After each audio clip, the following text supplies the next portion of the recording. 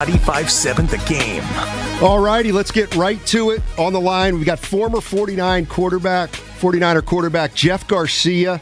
Jeff, thank you so much for taking the time today. Appreciate it, man. You got it, man. How's everybody doing in the Bay? We're doing good. But we got to get to your Instagram post first, if you don't mind, because let's go. All right, Talk about it. Okay, you're a Bay Area guy. You know the region. We know you pretty well. There are a lot of people that thought there was some sexism in that tweet, some misogyny, and then just some logic that many people think are flawed. So the first thing I'm just going to ask you is if you want to clarify or expound on that post.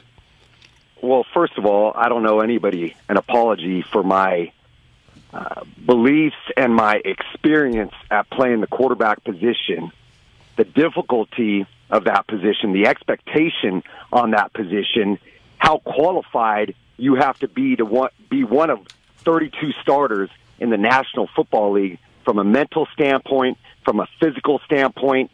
You know, people want to comment and tear down individuals based upon statistics.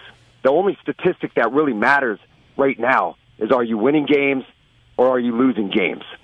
There was nothing sexist about what I had to say outside of the fact that, yes, women don't play professional football. There are women that do participate in football. But had it been a man saying the same thing, I would have had the same response for that man who has never stood in the pocket, who has never delivered a touchdown pass, who's never taken a hit to the head while trying to make a play from within the pocket. And to be able to sit there and criticize someone at the level that Jimmy Garoppolo is at the level of any of these quarterbacks are at the level that I played at, and say that it was sexist, misogynistic. People wanted to say there's racism behind it. People want to break me down as a player. Whatever you think, whatever you want to say, doesn't matter to me. All I care about are what Niner fans and faithful think, what my family thinks, and what my close friends think. That's all that matters.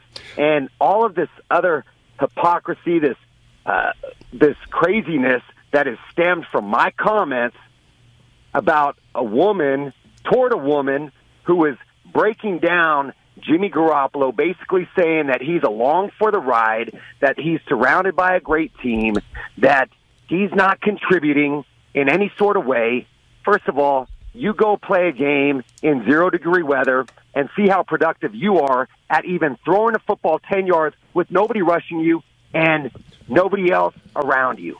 It's not an easy thing to do. Secondly, let's break down the game where we had a critical holding call on Trent Williams inside the 5-yard line that probably would have led to a touchdown instead of the unfortunate interception that took place the next down. Then we had the face mask, again, going inside the 5-yard line. All right, Jeff. That brought us back. So we're talking 14 points potentially that a quarterback would have led the 49ers.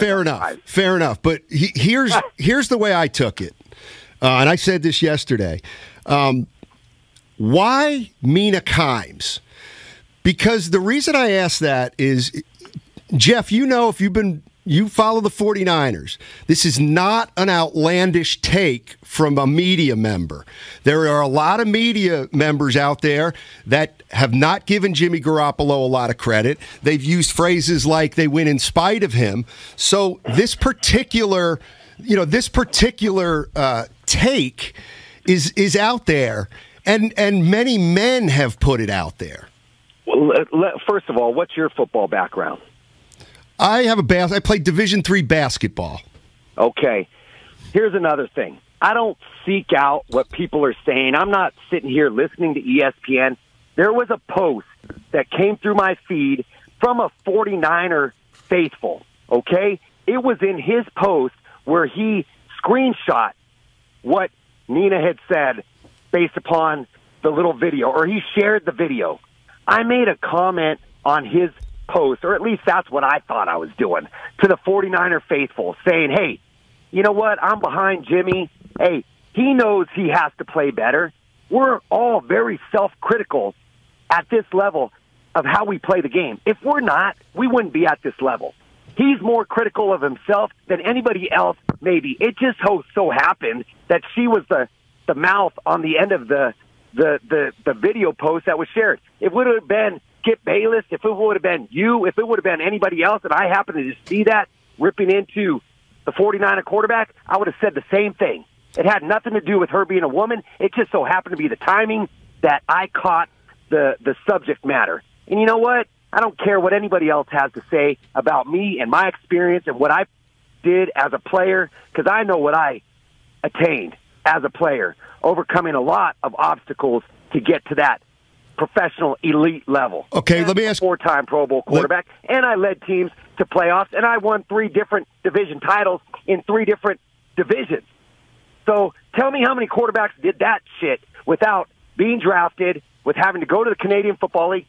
Hey, there are a lot of quarterbacks out there that were wasted draft picks that are talking and sticking up for her that didn't do a damn thing on the football field. Well, whatever it may be, hey, I'm in 49er country. I'm supporting my team. Hey, it means something to me. I grew up in the Bay Area. I'm loyal to the team. I played for the team. I'm going to support the guys on the team, and I'm going to put it in somebody else's face when they rip on somebody that doesn't know anything about playing the game because she's never been in the huddle. Can I criticize Jimmy Garoppolo? Go ahead. Everybody does.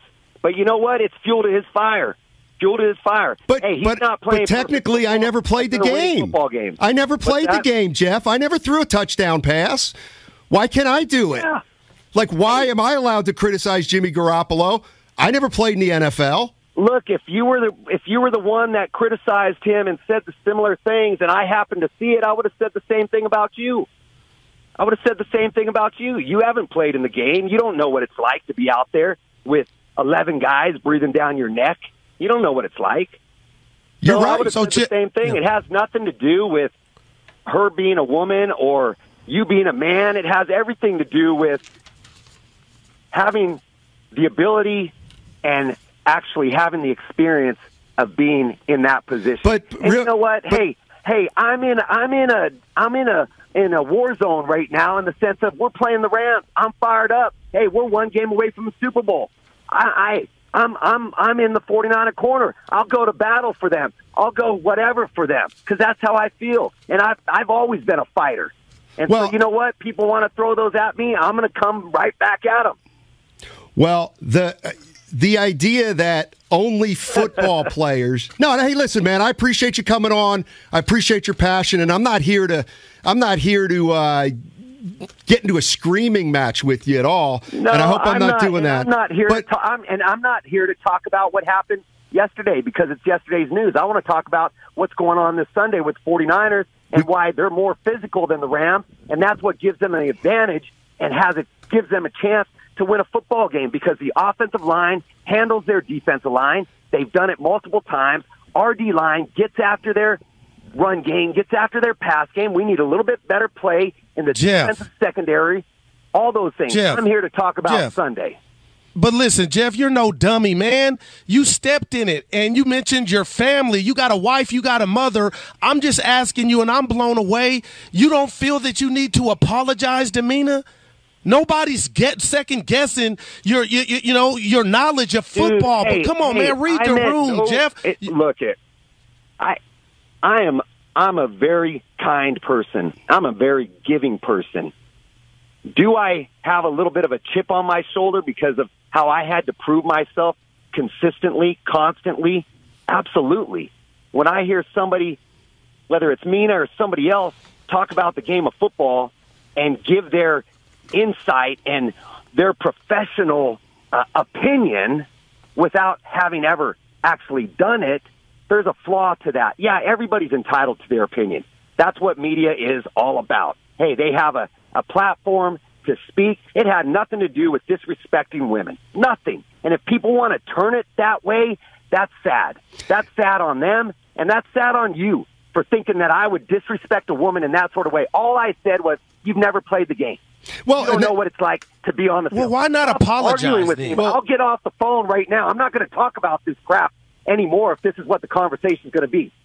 I was brought on to talk about the 49er game. Hey, that's Jeff, yesterday's news. It's history. It's old. old. Move on. Jeff, Move on. It's not. Oh, Jeff, man. we told you that we were going to bring this up. Disappointed. You're playing the victim to the whole media circus. Screw that, man. Jeff, the idea that we're the ones that are on the field being critiqued by 75,000 people, by who knows how many media, by millions of people watching. We have to deal with it every day. I stood up for not my teammate, but hey, a fellow 49er. That's all I did. That's all I did. I'm ready to move on. Hey, you guys have a great day, man. Jeff, you knew we were asking about you about this, and you acknowledged that's why you were going to come on. Hey, you He's acknowledged. still on the field, Stoney. He still thinks he's playing. Yes, brothers. Yeah. He still thinks he's playing, Stoney. That's too bad. Because I didn't get to the other part of it, which is if you've never thrown a football, you got to the real part. If you've never thrown a football, you can't talk about football. Like, that's the last thing I wanted to ask him. He has no him. regret on anything he said. None at all. And that sounded like a dude that thought he was playing Sunday. That's the worst part. I mean, it's all bad, but man,